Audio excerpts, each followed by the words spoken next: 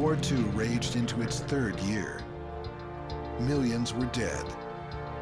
Peace was nowhere in sight. The success of the Nazis in Europe was due in part to Germany's ability to act secretly. Throughout the war, the Germans were dependent on super-secret coding machines, including the renowned Enigma, to encrypt their messages. Codebreakers at Bletchley Park outside of London worked desperately to crack the German system.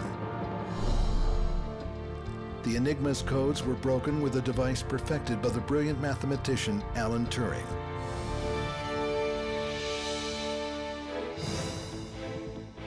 As the war continued, Germans designed a second, much harder to break code system used for the highest level communications. The code was generated by the Lorenz, a teleprinter cipher machine that encrypted messages before transmission. Each coded message was combined with a sequence of obscuring letters.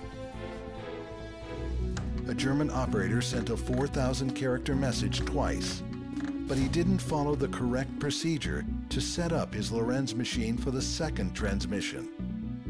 English mathematician Bill Tutt spotted a pattern, and with this information, the Bletchley team was able to work out the complete logical structure of the Lorenz. But deciphering each message was labor-intensive, taking 4 to 6 weeks.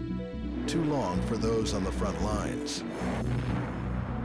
Bletchley codebreakers rushed to make improvements. Max Newman's team automated parts of the process to cut code-breaking time. Tommy Flowers replaced one of the paper tapes with electronics so that possible decryptions could be tried at a rate of 5,000 characters per second. Now, decryptions that once took weeks were completed in hours. The first machine went into service in the early part of December 1943 and was codenamed Colossus by Bletchley Park because it was the largest machine that they'd had to operate up to then. Suddenly, an enormous amount of information became decrypted and available, and by D-Day, it was almost an open book on the intentions of the German High Command. To divert attention from plans to invade at Normandy, Allies launched a massive deception plan. Messages decoded by Colossus revealed the Nazis suspected nothing.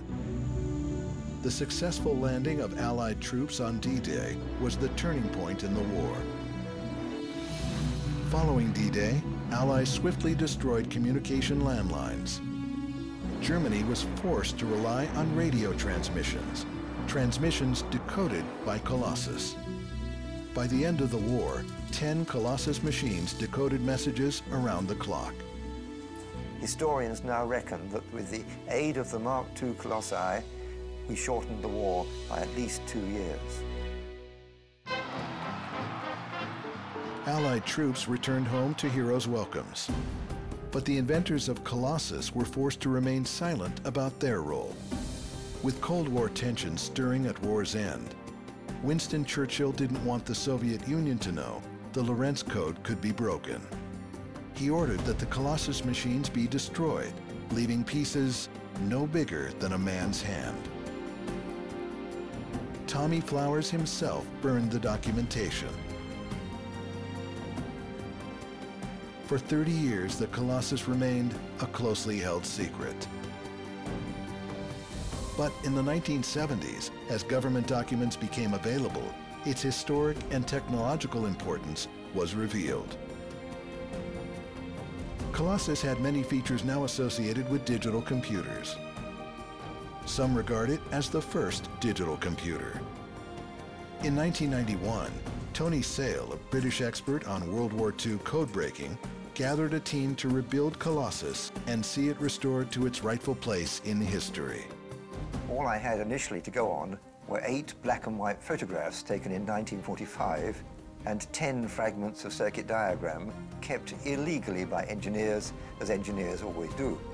With advice from Tommy Flowers and others, the Colossus rebuild was completed in 1996. The Americans, for years, got away with the myth that their ENIAC computer was the first in the world, and that wasn't working till 1946. Once again at Bletchley Park, Colossus is honored not only for the war it helped end, but for the age of computing, it helped begin.